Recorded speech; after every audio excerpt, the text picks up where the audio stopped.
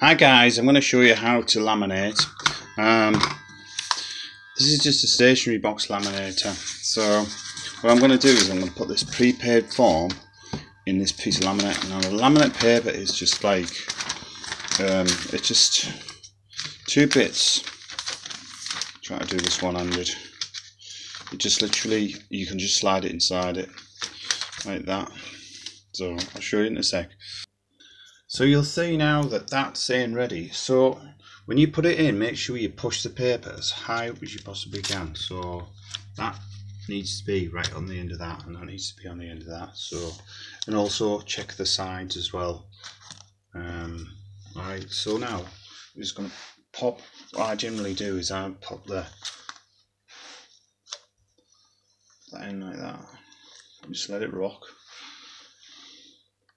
What I'm doing is, it's basically just to keep this tidy. So I did one earlier on, but I wasn't too happy about it. But I'm going to keep that anyway.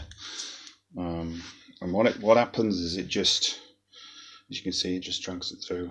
But what you want to do is before you do it, just give it time to heat up.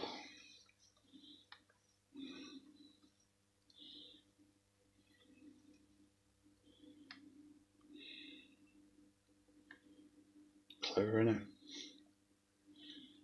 It's the last piece of laminating paper I've got actually.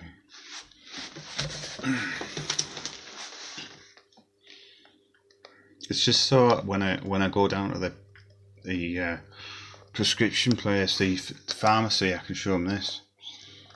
Or as we call it, a dispensary. So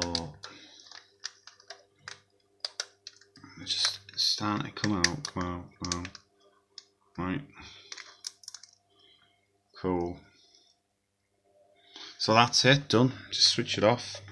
Get it out. That's how it should look. As I say, sometimes you might get a little bubble at the top, but don't worry about it. It's basically that's how I wanted it in the first place, because it's sealed on that edge, sealed on that edge, sealed on that edge, sealed on that edge. See the difference? I'll show you. Right. Between that one that's sealed pretty properly, apart from that at the top, and then you've got this one that didn't seal properly, and then it's just gone like that.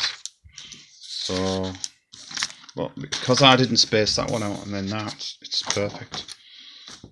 Right, it's really good for just like keeping the weather and marks and God knows what else off. So thanks very much for watching, guys. Catch you next one. Bye.